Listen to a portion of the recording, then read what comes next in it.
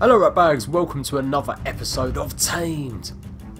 Today we're looking at the Therizinosaurus.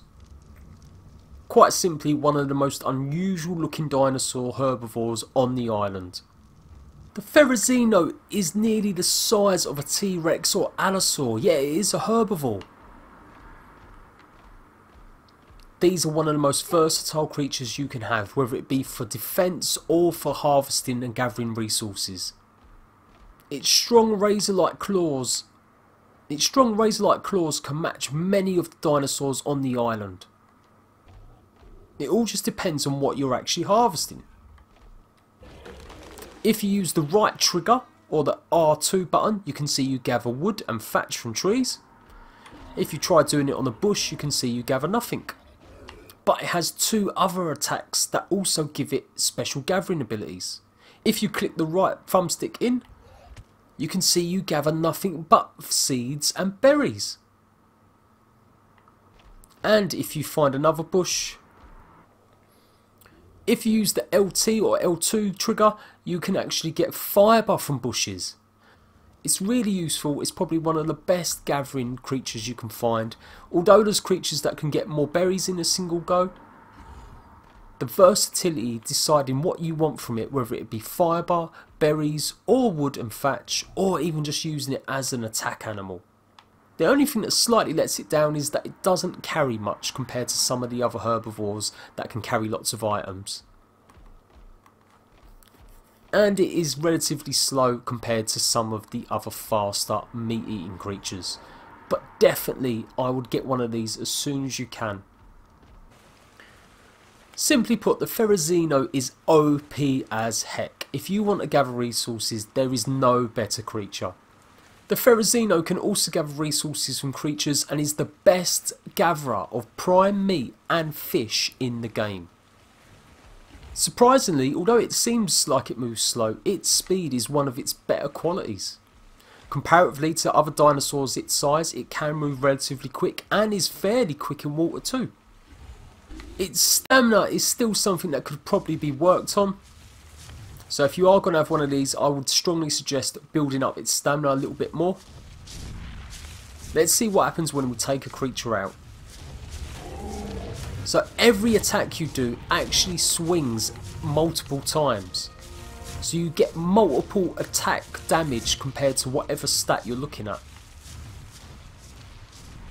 So when comparing it against other creatures, it may look like it doesn't deal as much damage. But knowing that it does swing 2 or 3 times in every attack, it does do more damage than most dinosaurs.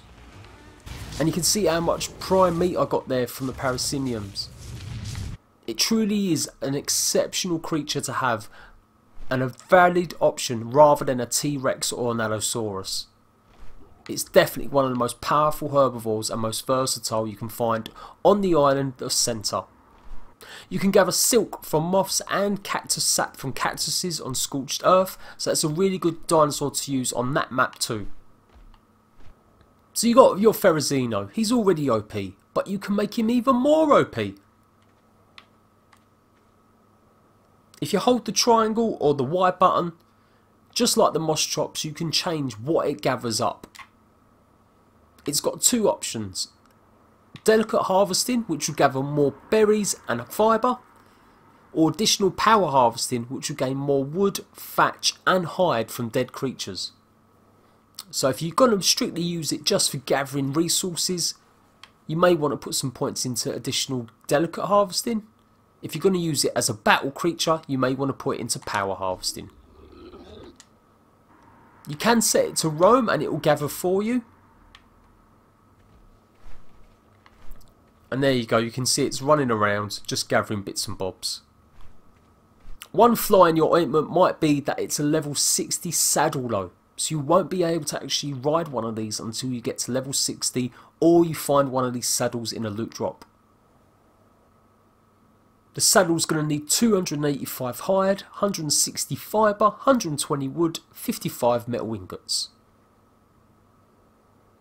And you do need to craft it in a smithy. Its favourite kibble is a Megalosaurus egg. And you can find them mostly all around the island except for the cold north. Be warned when looking for one though, they do become aggressive towards players if you get too close. So although they're not a meat eater, they will still attack you if you get in its face. And just the last little quick one is you can even do torpor damage by using the LT or L2 trigger. But be warned, it is only 0.5 damage. But be warned, it's only 0.5 torpor damage for every swing.